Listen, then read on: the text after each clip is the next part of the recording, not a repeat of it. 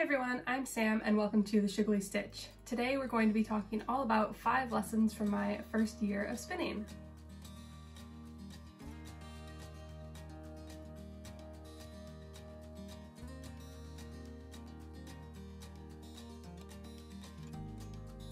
Hi everyone, so as I said, I'm Sam and this is the Shoogly Stitch, my channel where I talk about all things related to knitting, spinning, and any other fiber arts. Today I'm going to be looking back through a full year of spinning. So today is April 9th that I'm filming, and I just looked back at when I got my first spinning wheel, or my only spinning wheel, and it turns out it was actually April 10th of 2022. So it has literally been one full year that I have now been spinning. And so I thought it would be interesting to take a look back at everything I've worked on over the year, where I've improved, and just a few lessons that I've taken away that I hope can be helpful for you too. A bit of admin, you can find me obviously here as well as on Instagram at the Shoogly Stitch. Anything that I talk about that has links will be linked in the description box below, so if there's anything that you want to find more details about, they will be linked there. One last thing to mention is that I do still have a giveaway running. If you go over to my most recent episode all about the Scottish Wool Producers Showcase, you can enter to win a skein of yarn and a project bag, and go look for the details there on how you can enter to win those things. And I think that is it, so I'll just get started. A quick look at what I'm wearing, just in case you're curious. This is the Wardie Cardigan, and it's a pattern by Isolde. This isn't hand spun, this is in Rama Finool. And then I'm also probably going to be working on some knitting while I film, just because it goes better if I keep my hands busy while I'm trying to speak. So these are vanilla socks that if you've been watching my channel you'll have seen a few other times. I'm getting pretty far on them, hopefully get along to the cuff shortly, but yeah, that is what I'm working on while I'm speaking to you. So the way I'm going to structure this is chronologically. I am going to look at everything I have spun over the last year and intersperse the lessons that I have taken away while kind of reflecting on how that year has gone within those things that I've spun. So let me first start out by explaining actually how I got started spinning. So spinning was something that had kind of been in the back of my mind as something I wanted to try out, but it was kind of maybe a down the line type of thing. I didn't really know where to get started. I knew that wheels could be expensive, and so it wasn't necessarily at the forefront of my mind as something that I was definitely going to try in the near future.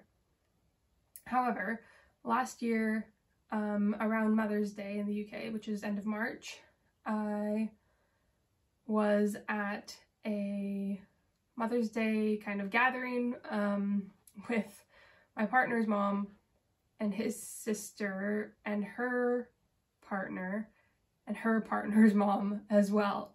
So kind of my almost brother-in-law's mom had, basically we got chatting because she's a very crafty person, and she was talking about all the different things that she's done, and I was saying, oh, I might be kind of interested in getting into weaving, as I had seen a place near me that does like day-long courses where you can just try out a little bit of weaving on a rigid heddle loom.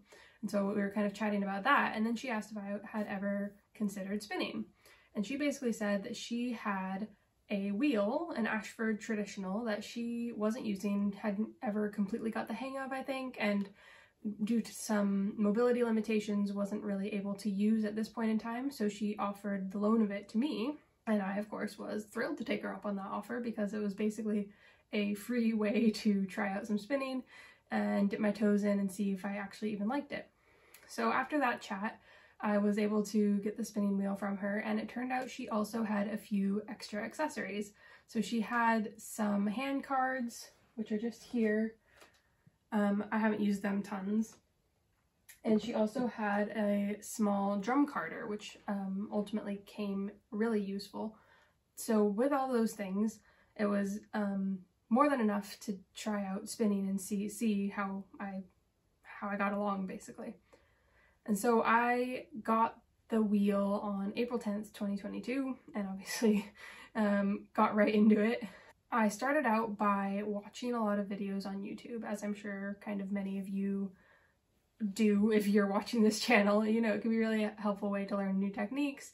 And I think especially with spinning, given that there's so many things that are kind of in movement at once, it's easier to watch someone do it than to try and understand just by reading a book. So I tried to find a few different resources to learn from.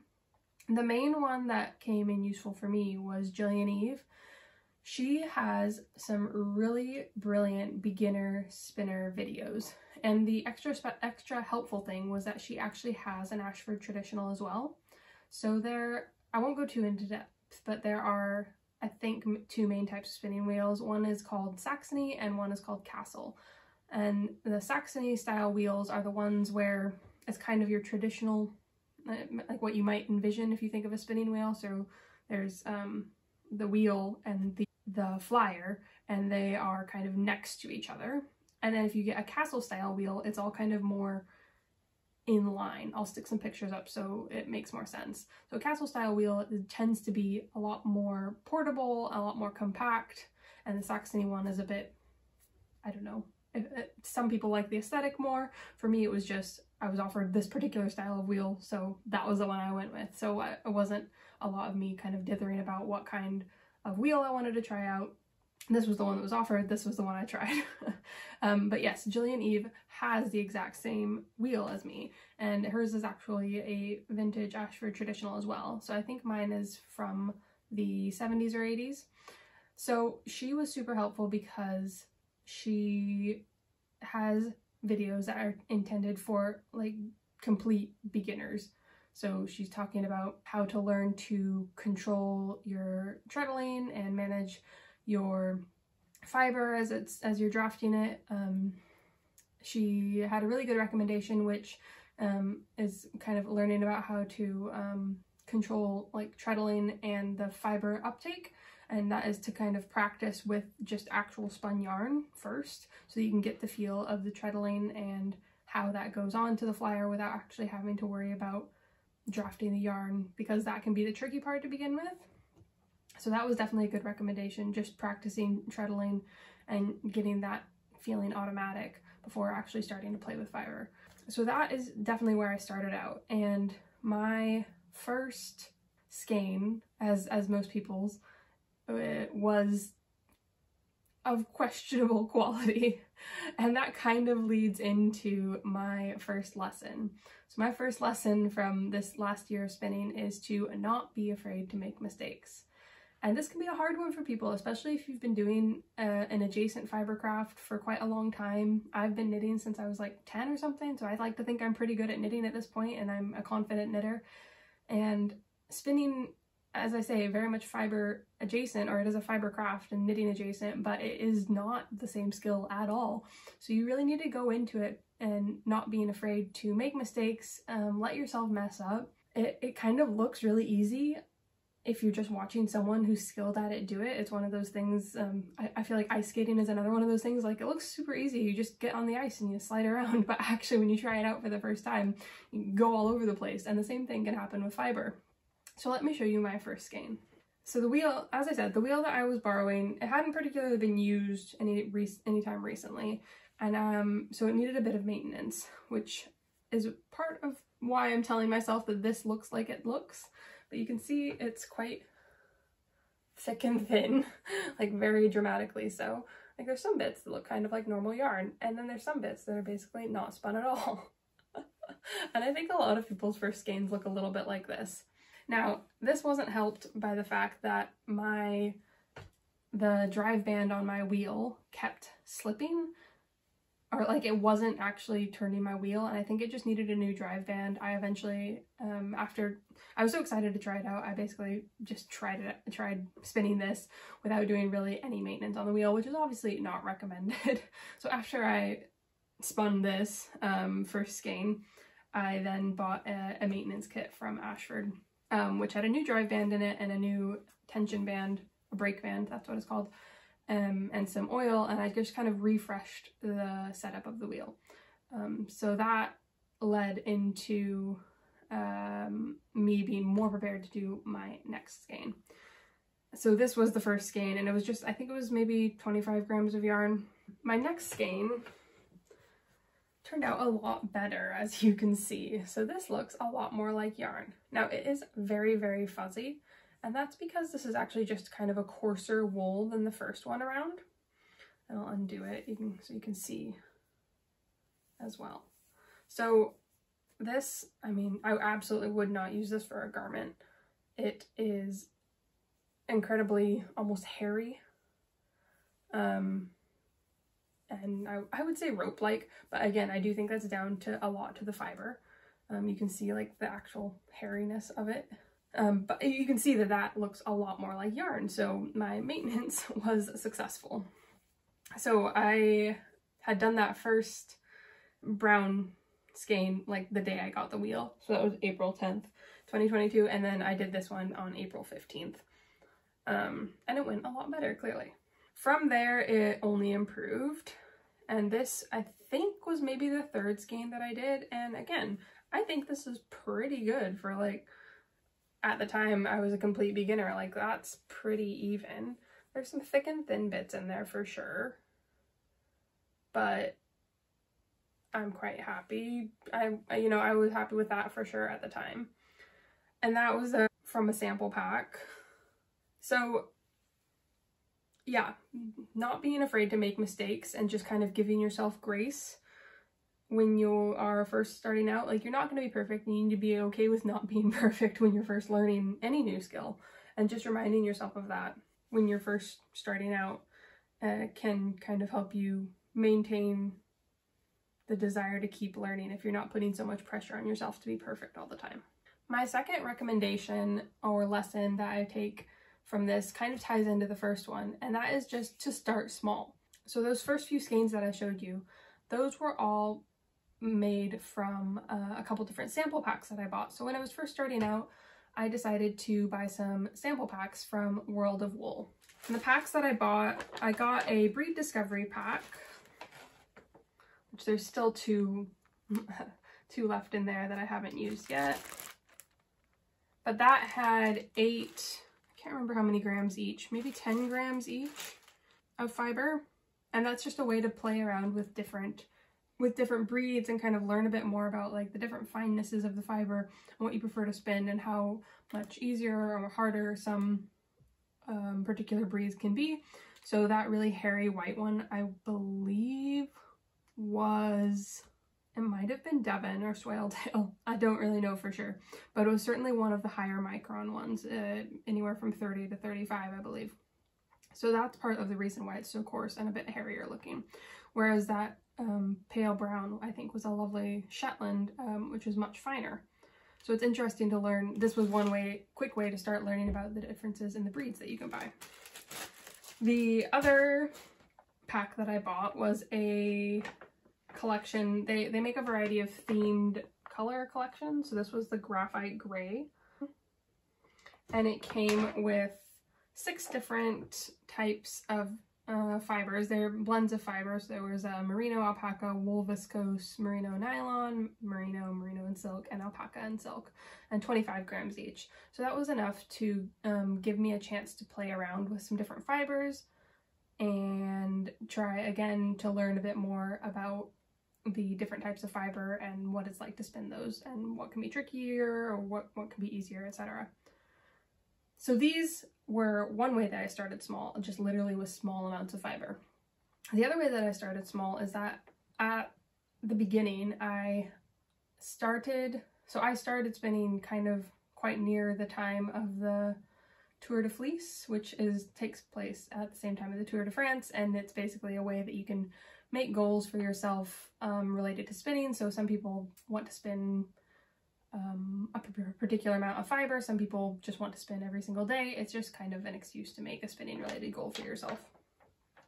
And I think you can take part in different kind of group activities, and there's chances to win prizes. I know there's a whole thing on Ravelry about it, and then different dyers or companies will also do particular special deals or things like that. So basically the other way that I started small was just by spinning 15 minutes a day, and you'll actually be shocked at how quickly 15 minutes a day can help you improve. So I think even those first 3 skeins, like, you can see a very quick improvement. I'll put them in this order. you can see a very quick improvement there. And if I'm being honest, I can't remember if this was the third thing I spun or if it was these two items. I've also got these two that I just never plied up. I just spun the singles and have not plied. But they were, again, part of that sample pack. And I think these probably were before the kind of rainbowy gray one, because they're a lot more thick and thin. And yeah, I just never got around to applying them because I didn't really I wasn't excited about like the natural colors. So they're still sitting like that. I might do something with all this early days stuff at some point, or it might just be there as proof of what I was doing in the beginning. So yeah, starting small, both in the quantity of fiber that you're spinning and also just in the amount of time that you're spending each day is my next lesson. And 15 minutes a day sounds like nothing, but actually it adds up, and I think it improved my skill quite quickly. I think making the effort to work 15 minutes a day just kind of gave me that little bit of dopamine and finishing something. Like, oh, I could tick off that I've done my 15 minutes every single day, even though I was excited about it. If there was a point in time where I was maybe struggling a little bit more, or I wasn't as excited about a particular breed sample that I was trying out, just having done the 15 minutes made me feel like, oh, yep, I've done it for the day, check that off, move on to the next thing. Or equally, if I got to the end of my 15 minutes and I wanted to keep going, that was also fine. But yeah, just giving yourself grace. It kind of ties into that first lesson of not being afraid to make mistakes, but just starting out small and starting out with small quantities can set you up for success. My third lesson kind of ties into those World of Wool sample packs as well, and that is to just use the good stuff. So I think a trap that people can fall into when they're just learning a new skill is they don't want to buy the nice stuff because they're afraid that they'll ruin it. And I don't think I subscribe to that. I understand wanting to buy small quantities or not wanting to get too far into a massive project that you're not sure that you'll like, but I do think that you should buy something to work with that you are excited to work with. So my particular example for this is that gray sample pack from the World of Wool. It had lots of really interesting color blends that I was excited to try out and excited to use, and also some really soft fiber blends and just different things that I was interested to try each new thing. So I decided just to buy it. To be fair, they weren't large amounts, but I was still using kind of good stuff that would still provide a learning opportunity. So yeah, let me show you a few of the things that came out of that. I don't have tons of it here. I don't think all of it is spun up again, but this is one of them. So I was excited to use this because it's such a fun color. Like, it's gray with rainbowy kind of sparkly fibers. And then the other one that I have to show here is, this was, I believe, an alpaca silk blend. I can't exactly remember for sure, but it was very, very soft. And I worked on that like towards, as I had been improving. So I think by the time I got around to this one, it was mid-June. So I've been playing around with spinning for a good 2 months at this point. And oftentimes it was only 15 minutes a day. But yeah, that's how at that point, I was doing fairly fine yarn. But still, it was only at this point working with those small sample packs. So I still hadn't bought like a full braid of yarn to play with. So this one, you can see, is very fine.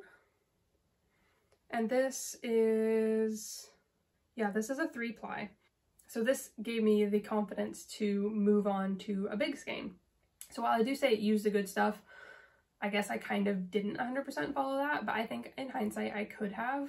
I don't know, it's a balancing act, because I would consider this like good because it's interesting fiber and it's not just like the cheapest possible fiber in like the most plain colors. But at the same time, it was small enough that if it didn't go well, I didn't feel like I was risking that much. Like, I didn't feel like I was going to ruin anything. So I'm not sure that I'm completely taking my own advice as far as like just buying whatever you want to work with. But yeah, I still think that is a good recommendation. I'll add in a few other things here that I was kind of playing around with at the same time. So as I mentioned, I also got a drum carder with the spinning wheel, and that is how I got these 3 skeins made. So these 2 I made with some of the plain white merino that came in the breed study pack from World of Wool. And what I did with these was take scraps and card them together with the white merino wool. And I think it worked most effectively on this blue one, but it also was the most time consuming.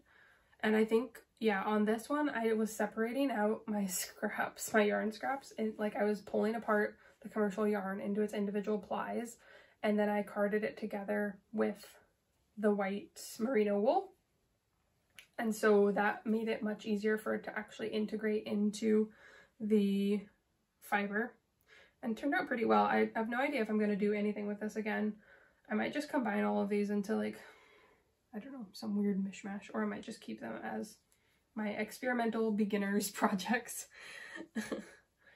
And I did a similar thing with this green one, except that I spun the merino fiber up with the green scraps, and then I actually plied it with a commercial yarn.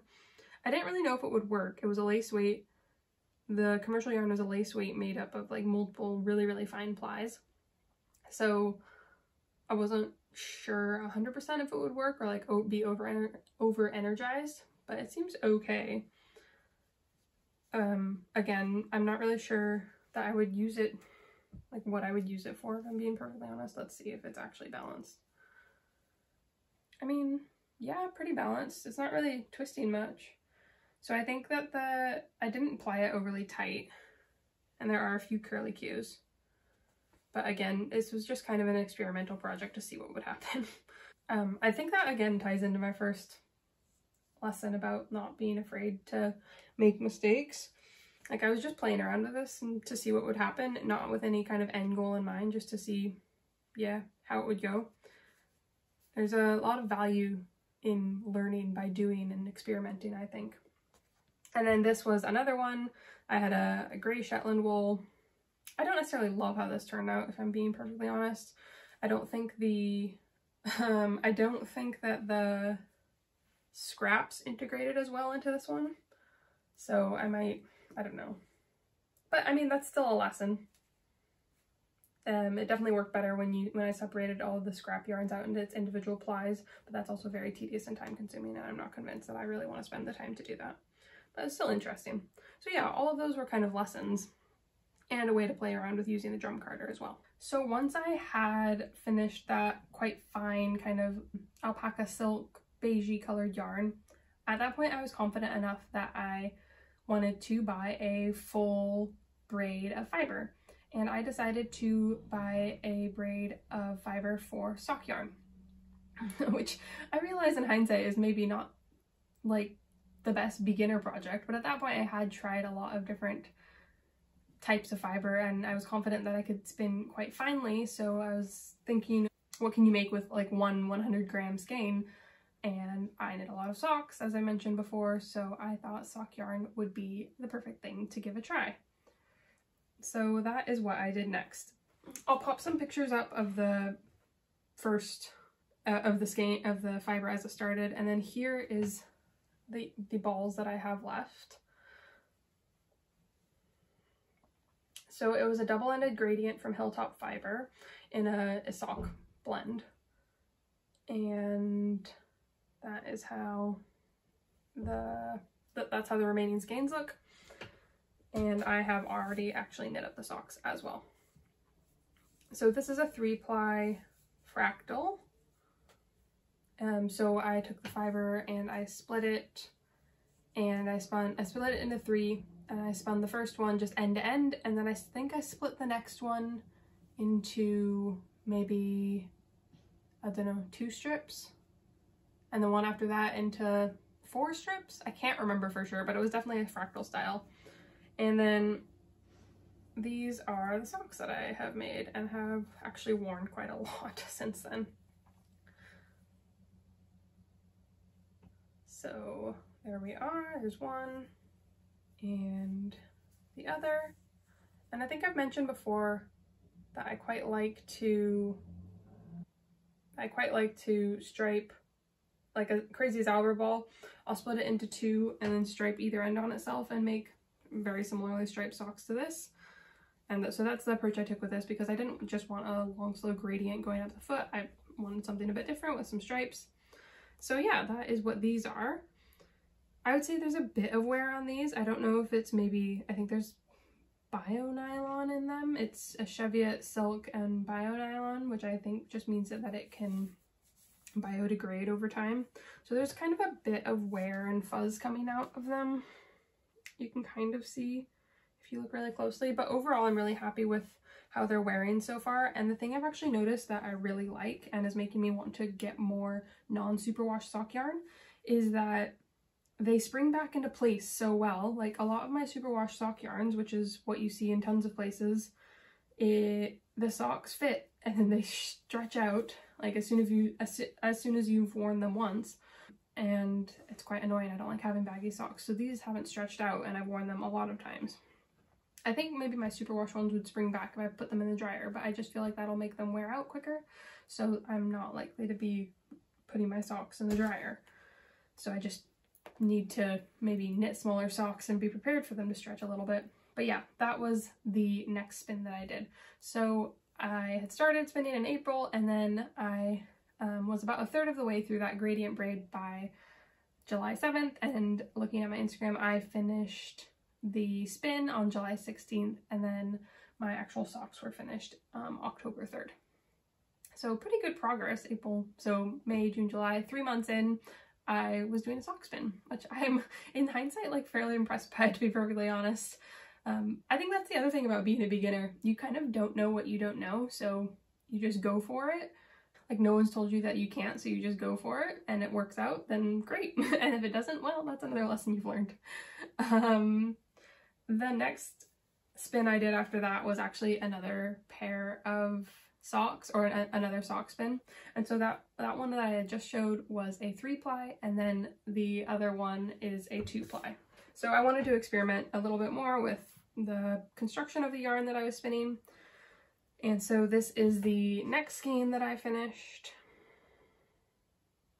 You can see a lot of barber pulling in this one, and for this one I didn't do any particular kind of color management. I just split it into two and spun it. It wasn't a gradient braid, it was just kind of variegated. And I'm working on making another pair of socks. To be fair, I haven't worked on these in absolutely ages because I decided I wanted to put cables on them to make them a little bit more interesting.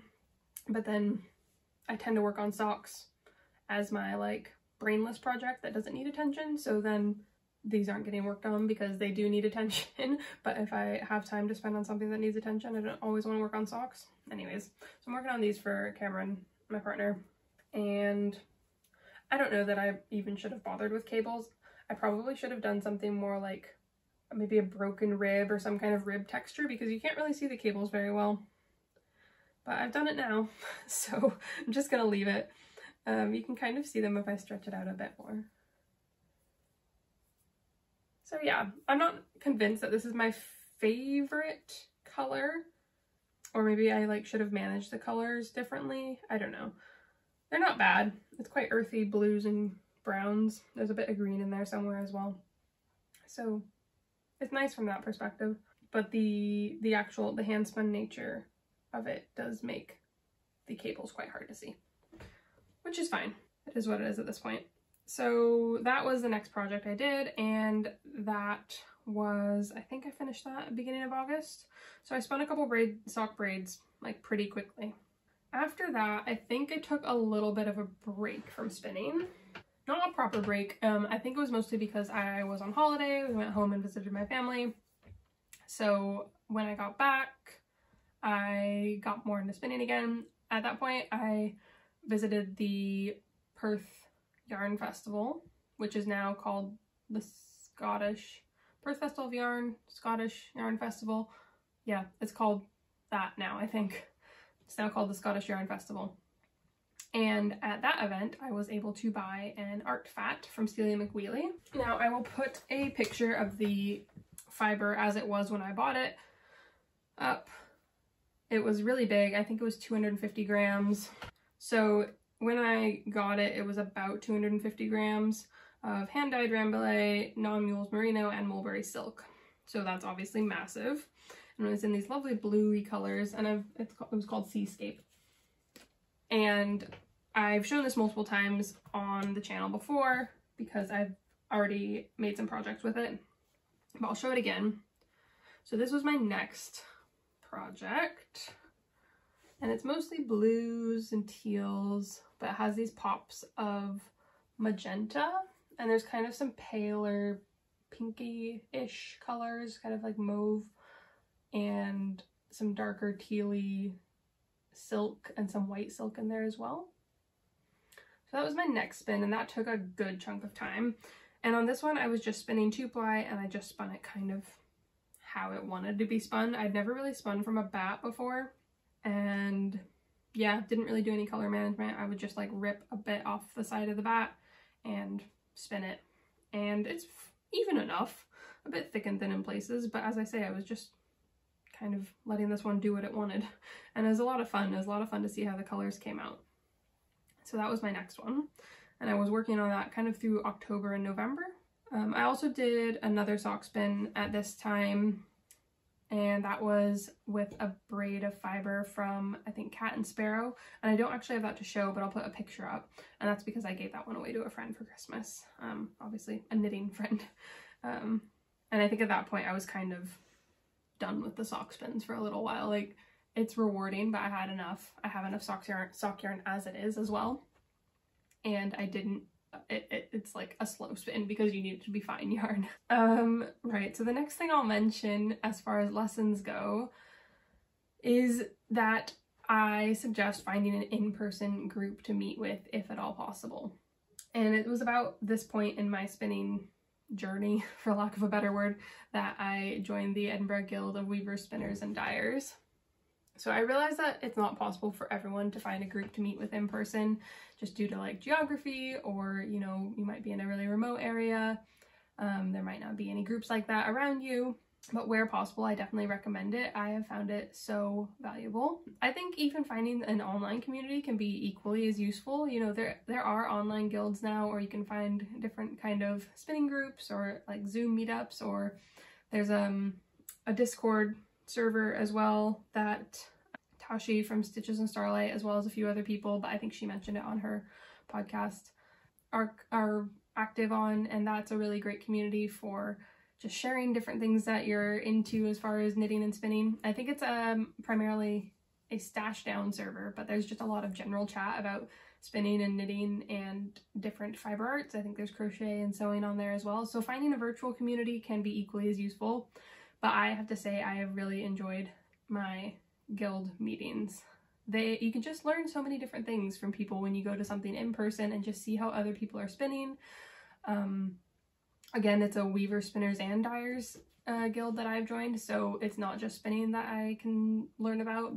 We had a loom tasting day, I believe they were calling it, where a lot of people brought in different weaving looms that they had, and we're allowing other people to try them out, so that was a really great experience. So I definitely recommend finding an in-person group, just because, again, you don't know what you don't know. So if you don't know of a particular technique, or like something that you don't even have the language to kind of try and go research it, whereas if you go to one of these in-person events, you might just see someone doing something completely different, or in a way that you hadn't thought of before. Or like an example is that I saw someone doing inkle weaving, or kind of inkle loom weaving, which is, I think, makes these really skinny bits of fabric that you could kind of use as straps or belts. And I've seen people using blending boards and processing raw fiber, and that's something I've kind of seen online in different videos before, but never in person. So it's really interesting to be able to see in person, ask someone why they're doing whatever they're doing in that particular way, or why they chose that method. And yeah, it's just a really great way to learn new things and be able to be in a community of people that all enjoy the same thing that you enjoy and have that kind of same base level of knowledge. So it's great to be able to chat with them, and you're all kind of starting from the same page, and you all know about the kind of the same skill. So yeah, I would definitely recommend meeting with an in-person group if at all possible. And as I say, even if you find a virtual group, but it's still a group of people doing the same thing that you love, it can be equally as valuable. There's a lot to be learned just from being in a community. I think another group that would be useful that I'll mention here, actually, I haven't joined it, but I watch her podcasts every time they come out, is Rachel from Wool and Spinning. She is brilliant. Her episodes are really interesting. I learn something new every time. I know she has a very active community that you can join via Patreon, and I believe there's like a Slack that you can join and participate in. I haven't done that yet just because I feel like I'm busy enough as it is, and if I try and keep up with another thing going on, it'll just be too much, but I think I probably will at some point, because it's very interesting, just the different things that they talk about and that she talks about even just on the podcast. And I'm sure if I were to join the actual Patreon, it would be even more useful. So I think that would actually be my recommendation as far as joining a virtual community if you can't find something in person. So after I joined the guild, I then started on some bigger projects. So I'd done my 2 stock yarn spins, and at that point I decided I wanted to spin for a sweater. So this was the first kind of bigger spin that I did, and this is 2 skeins of a 3-ply fractal spun yarn, about DK weight-ish. Again, this is from a gradient from Hilltop Fibre. I joined her Never Ending Gradient Club. So there's different fibers that come every month, or a different color that comes every month. It's 100 grams of Blue Face Luster, and each month the gradient starts from the end of last month's gradient. So this was 2 and a bit months worth that happened to be in colors that I really enjoyed. And my intention for this is to make the Pressed Flowers cardigan, but I haven't actually spun the main color yet. So these are just here waiting for when I spin the main color. I'm really happy with how they turned out. They're lovely and squishy, and it's great colors. That was my next project. After that, I then moved on to my first full sweater spin. Yeah. So I don't actually have the yarn to share because I've already made the sweater. My sister was getting me a Christmas present and asked what I wanted, and I said, just give me a gift card for John Arbin Textiles, and they sell both fiber and yarn. And so I got the main color for my Metamorphic sweater. And this was the Yarnadelic top in Indigo Dust. And my intention was to use this as the contrast color and then that teal Yarnadelic as the main color. And that's exactly what I did. So I got that yarn like right before Christmas. I think she gave me the gift card like right before Christmas, and it arrived in time for me to spin it up on my holiday break. So that was probably the fastest spin I've ever done. And I spun a 2-ply, I would say it's probably DK to light worsted. I wanted it to be more of a DK, but it was 100% Corriedale, and it turns out that fiber plumps up a lot. So it's probably kind of in between the two. And I made the Metamorphic sweater.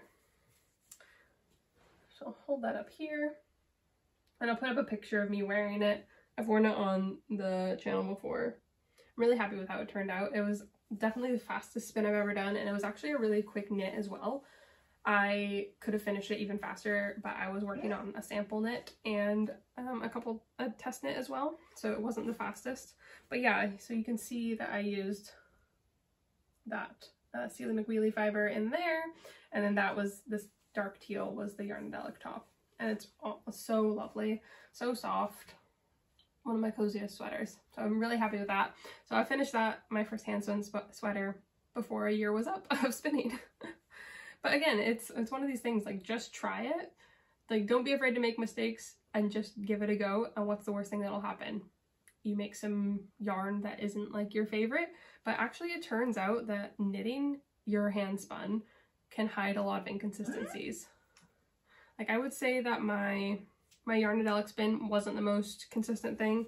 This certainly isn't the most consistent because I wasn't really spinning for consistency, for being honest. But knitting it up, you wouldn't have any idea. Like, you can't tell with the finished textile that there's any inconsistencies there. There might be a few like bits that stand out that are particularly fluffy, but you have to really be looking for it. So that is another positive thing, that knitting just hides a lot of, quote unquote, knitting does just hide a lot of inconsistencies. So my final lesson is that I would also recommend that you try different tools and techniques and don't just get stuck on one thing. So I mentioned before, I had done multiple skeins of sock yarn, so I tried to switch it up to something different. I had played around a little bit with my drum carder, but I decided that I really wanted to get stuck into using my drum carder. And actually, when I was back in the US in August visiting my family, turns out my mom knew someone who had some alpacas, and I got some alpaca fiber. I didn't know how to process alpaca. I just decided I'd bring it back and see what happened. And you know what? It worked out. I started Googling, how do you process alpaca fiber? And alpaca is actually not the worst thing to start out with because it isn't as greasy as wool. So you don't need to worry about having really hot water and having all the proper soaps and like making sure that the lanolin doesn't harden again. That can be an issue with when you're processing raw wool. If the water cools down too much, the lanolin can then cool back down and get attached to the fleece in a not very nice way. Whereas the main issue with alpaca is that they just love to roll in the dirt. So it's very dusty. So at this point, I tried, kind of around the end of the year and last autumn as well, I started playing around with some of the alpaca fiber and using my drum carder. It's a very small drum carder. It does the job. It's much easier than hand cards, but don't start thinking I've got like this massive drum carder. And yeah, so I just decided to start trying to process alpaca fiber and see what happened with that. And what happened with that is that it worked out. I washed it. I definitely like almost felted some of it, but only a little bit. You have to be really, really careful not to agitate it at all. It will still felt even though it's not quite like wool. And this is how it looks after it passed through the drum carder. It's this lovely dark brown color. And alpaca doesn't have the same kind of memory as wool. Like it won't bounce back necessarily and hold its shape quite as well. So I had all this alpaca and I decided I wanted to blend it with some wool and make a yarn that was more of a blend so that if I wanted to use it for a garment, it would be reasonable to use it for a garment. At the time, I didn't necessarily want to go out and buy a whole bunch of fiber when I had fiber that could be used up and that I thought would probably blend in with the brown quite nicely. So what I ended up doing, I had some bits of kind of reddish and green left of wool from various experiments. Part of it was actually from the Never Ending Gradient Club. And then I had some random Shetland wool, gray wool that I had bought. So I carded a lot of it together and made this kind of not very nice red, green, gray, brown. I had a little bit of dark purple and a bit of gray. And so I made up several quantities that were ready to be blended. So all this wool, this is all wool, it's a mixture of Shetland, BFL, and then to mix with this amount of alpaca. So it's about a 60-40 blend. So I would mix those together, and that turns out to be like, so I'd mix all of the wool together and that would end up looking like this. And then I would mix that wool with the alpaca that looks like this. And so this is like 2 sheets that have come off the carder that are ready to be blended. It's definitely something I've been doing over a long period of time because my carder is not very big. And I comfortably only really want to put about 30 grams on it, which is not a ton, and then I just get bored with carding. So I have it all portioned out, the amounts for each blend to be blended. And so yeah, that's what's happening. So those will be blended together, and in the end they look like this. So you wouldn't even know that all those colors are in there, which I think is so interesting. And I currently have 3 skeins of my alpaca wool blend that are roughly, I want to say heavy fingering to light sport weight maybe. So yeah, these have been an experimentation in a couple of different ways. So firstly, obviously I was experimenting by just blending these different fibers and seeing what happened on the drum carder. I was pretty confident that the dark kind of blackish brown fiber would hide any kind of color, like the colors would mix together enough that you wouldn't really be able to see them, and it would just make this nice kind of heathery brown, and that has turned out really well. So again, experimentation, ideal. But the other thing that I did with these is I tried a new drafting technique. So everything I've shown you so far has been spun short forward. It's the first way, it's the way I learned, it's the way I think a lot of people recommend you start out learning to spin, and that is just a drafting style. You can go look it up, but it's basically, you're just kind of going like that. It's maybe what you would think is, if you can envision someone spinning, it's probably what you imagine. And what I started doing with this is trying to learn long draw, which is a form of woolen spinning. And that's, so if you compare woolen spun yarn versus a worsted spun yarn, woolen is usually spun from a carded prep, which this was a carded preparation. So the fibers are all misaligned and in disarray, and then you spin it with in a method that keeps more air in the fibers and keeps more air in the finished yarn, and that should result in a kind of loftier yarn. And you'll see different commercial yarns described as woolen or worsted spun as well, and it's the same thing, just on a larger kind of commercial scale. So everything I'd been doing before was worsted spun, and you're as you're spinning, you're kind of compressing all the air out the fiber, so you're drafting forward and then smoothing back, forward and smooth, etc., etc. And then in woolen spinning, you don't do the smoothing, so you're not squishing all the air out of the fiber as you spin. And I'll put a quick video up here of me doing a bit of woolen spinning. I've definitely been improving, and it's something it's a method that I'm using on another current spin that I'm working on right now. Now the other thing is, as well, with trying different tools and techniques, so that's obviously a different technique that I was trying with the woolen spinning, I also have recently learned how to spin with a drop spindle. Now, most people probably start out learning to spin with a drop spindle. I did not, because I obviously got the loan of the wheel, which was free, and I would have had to buy a drop spindle, so it's like, might as well just give this a go.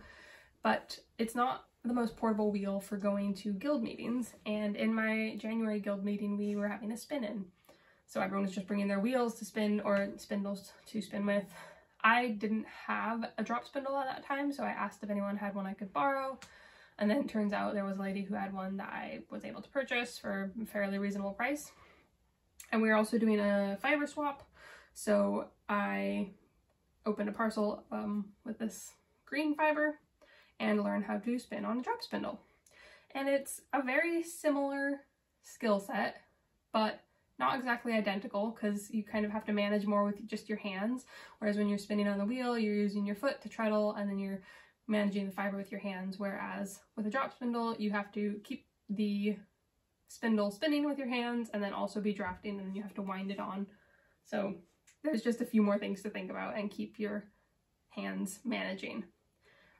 But I'm really glad that I did learn, because it's a much more portable thing to take with me. So when I do go to guild meetings, or I don't know, I'm not sure if I'll take spinning on a holiday. Maybe if we're doing kind of camping holidays, I might take it with me, because it's something just a bit different than knitting, but it just gives me more options. And also there's a wide range of really lovely drop spindles and supported spindles as far as buying from craftspeople who make just really gorgeous pieces of art that are also functional. So it gives me a whole nother route to go down in that respect as well. So just to finish up the last few things that I've been working on in recent times, that was my first drop spindle project. This is the same drop spindle. This isn't just a green project. It's another double-ended sock gradient from Hilltop Cloud Fibre. I've just got this much left. And this is the first half already on a bobbin ready for plying. I know you can ply on a drop spindle, but I don't want to do that because it's going to take forever. So I've spun half of it on here and then put it off onto a bobbin, and then I'm spinning the other half, and we'll put that back onto a bobbin as well. And I'm planning to chain ply this, so 3-ply, and it'll just be a lovely rainbow gradient. So it goes from this purple all the way to red and then back to purple. So that is the current project, and I've been working on that every day with the goal of doing 15 minutes of drop spindle spinning a day for 100 days. Another project that I finished fairly recently was this Rambouillet spin.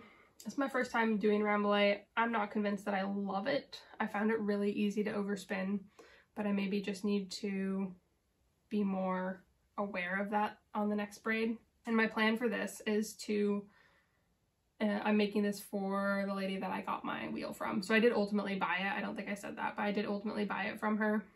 But I just wanted to make her some yarn because I know she knits it and all that, as a thank you for introducing me to spinning and giving me the chance to get into this new fiber craft that I'm really loving.